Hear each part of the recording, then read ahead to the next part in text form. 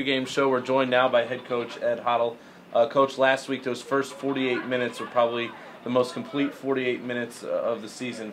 How do you get back to those first 48 this week and not the last 12? Well, you try to focus on the positives, the things that we did well in the first half, and we did a lot of things really, really well. Like you said, I think that's a great way to describe it, as a complete 48 minutes. And I think you really get down to it, it was a pretty good 52, 53 minutes.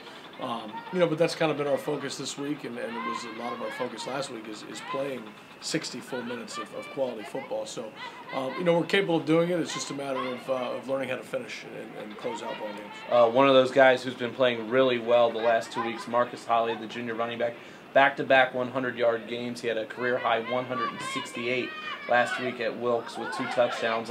What's been the key for Marcus the last couple of weeks?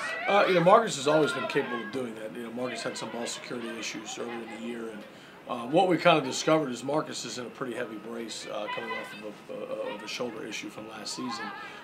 And we made some modifications to the brace, and he's able to feel the ball against his side a little bit cleaner.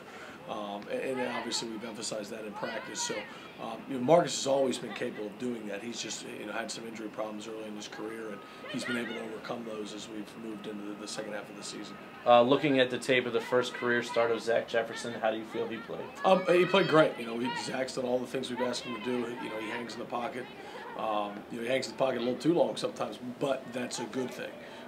We've expanded again his role this week as he's become more comfortable.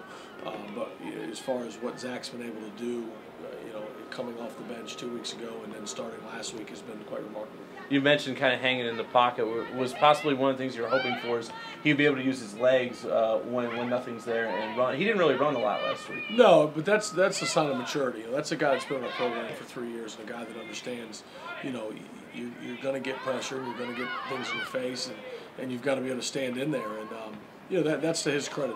That's a sign of a mature quarterback. And it's hard to believe we're talking about a mature quarterback a game and a half into his actual playing career. But what he's been able to do has been pretty solid. How is John's torso? He's getting better. He's getting better. I think he's still a little bit uncomfortable. It's just going to be one of those things that he's just got to continue to get rehab and continue to take care of it.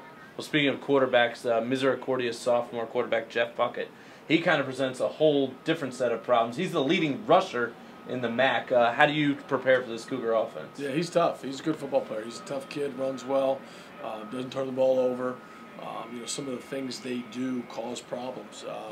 The read zone stuff that they do, and it's not even really read zone. What they've done is they've actually incorporated some option concepts into it, which makes it even more of a challenge. Not only do you have to worry about the zone on the front side, but you've got some unblocked 3 techniques where they're going to run what's called a midline. So it's a challenging offense to defend. We've definitely got our hands full, and he's a tough kid and a good football player. Is this really the only offense like that you guys are going to see all year? Yeah, this is it. This is a one and done, and it does require some extra discipline. It does require some extra focus defensively, and we know they're going to move the ball a little bit. It's just a matter of keeping them out of the end zone. In preparing for Misericordia, they're a team that they're looking for the first program win in 2 years.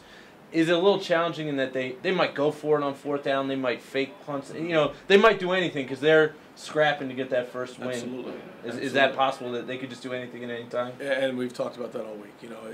It's a team that's got nothing to lose. And that's a dangerous thing to have to face on a Saturday afternoon. Is a team that's got nothing to lose, and they look at us as a good measuring stick.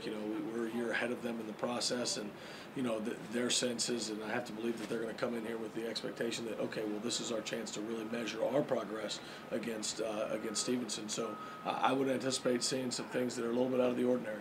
Well, Coach, somebody's putting an end to a losing streak today. Hopefully it'll be the guys in green. Absolutely. All right, we'll see you after the game, Coach. Thank you very much. We'll go over our starting lineups and our keys to the game after this. This is the Mustangs All Access pregame show powered by SFMSports.net.